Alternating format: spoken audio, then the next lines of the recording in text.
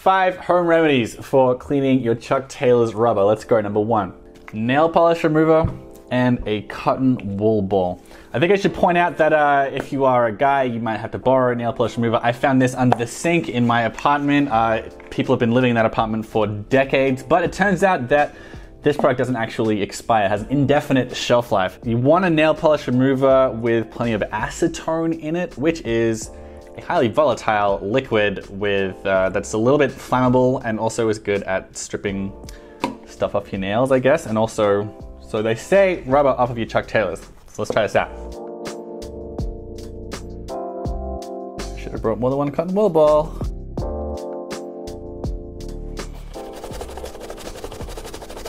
So I am just learning about how to use a nail polish remover. It turns out, you do want to make sure that this is acetone. It has acetone in it. That's like the flammable, stinky stuff that nail polish remover is known for. The second thing you want to point out is you don't want to use the purple kind of nail polish remover. And the other thing is that instead of just putting it on a cotton wool ball and then like immediately rubbing it into the rubber, it's a good idea to apply some nail polish remover onto it, then letting it sit for a few minutes so that it can like sort of eat into the dirt. So I'm doing that right now.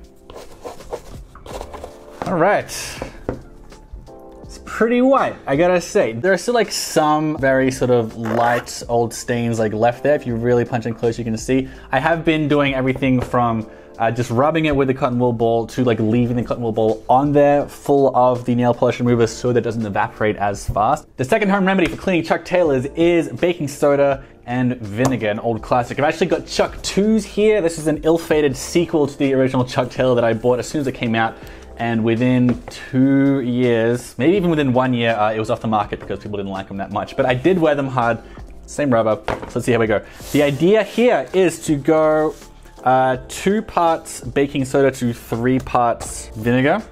And it's really important to note that you don't want to use a metal bowl or a metal spoon to mix it up, because the metal reacts with the baking soda and the vinegar, and it sort of like, makes it less effective. So the idea with this is that the baking soda is it's a bit abrasive because it's still sort of like powdery, and so that helps to enhance the cleaning properties.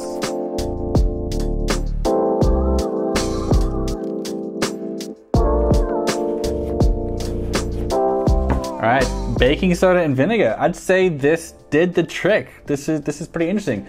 But what I really want to know is it gonna be better than using actual laundry detergent? All right, so with this method of cleaning your Chuck Taylors, these are really old, by the way. These are very torn up. I really only use these for lifting weights these days. They're completely destroyed. And also, I did a video a little while ago on how to, just a general review of Chuck Taylors, during which I used the baking soda and vinegar method of cleaning them, and I only cleaned one of them. So right now, these are not an even level of dirt. But just to make it fair, I'm going to be using this method to clean the extra dirty shoe to see how we wind up.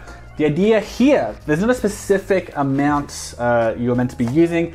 The idea is, you have to be using laundry detergent in a powdered form. You're meant to be mixing it with warm water to make a paste of sorts. So it's really just you have to use enough of it to make a paste. The reason why you're using powder instead of liquid is so that it's more abrasive, so that it'll scrub into it a bit more easily. All right, let's see how we go. Remember, warm water, because that's what makes it easy to clean stuff.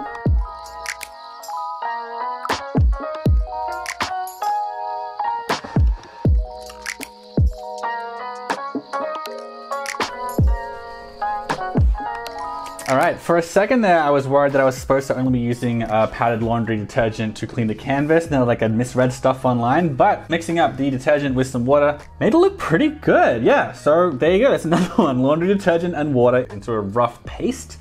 That's a good way to get the whites of your shoes clean as well. Next up is the Mr. Clean Magic Eraser. The shoes I'm actually doing here, they're actually not Converse All-Stars. These are the shoes from Nothing New. They make pretty similar looking shoes, but they're made out of completely recycled materials, right? Like, so the canvas here is actually made of recycled plastic bags and stuff like that. I got a video comparing these and Chuck Taylors up there somewhere if you want to check them out. But cleaning the rubber, pretty much the same thing. So let's see how the Mr. Clean Magic Eraser goes on this.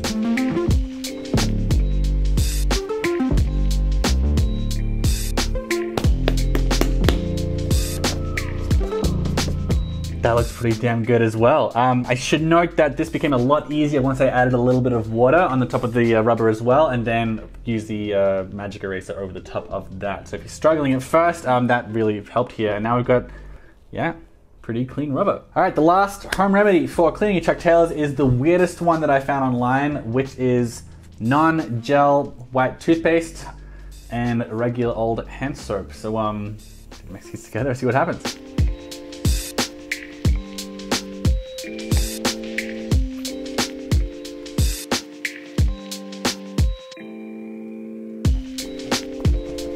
Okay, I know this was my least dirty pair of Chucks, but nonetheless, I think this might have been the most effective method that we've tried today. This is very, very white. I'm really surprised with that. It was just like a random amount, like roughly equal amount of toothpaste and a little bit less hand soap than toothpaste actually. And that's got me these nice white sneakers. All right, those are some 5 pretty surprising ways to clean your Chuck Taylors at home. I gotta say, out of the 5, the toothpaste seems to have done the best job. The toothpaste and hand soap. This is extra whitening Sensodyne toothpaste, if you want to know the actual brand. I've gotta just sort of assume that the extra whitening aspect also helps it out. I put a little bit of toothpaste also on these baking soda and vinegar shoes as well, and it improved them pretty considerably as well. However, I would say that's probably the most expensive version, version of home cleaning to do. So I would probably just say, if you've got a Mr. Clean Magic Eraser lying around, I would say any of these other methods with finishing off with the Mr. Clean Magic Eraser to get rid of any extra little stains, that's probably the best bet. So I would say any of these plus Mr. Clean Eraser is gonna do the job. If you don't have one of those and you don't have much of anything else, yeah, if you have this sacrifice a bit of toothpaste, that's definitely one of the best ways to do it. All right, whenever you are ready.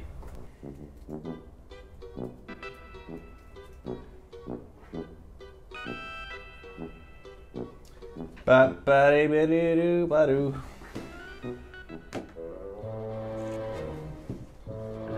Okay.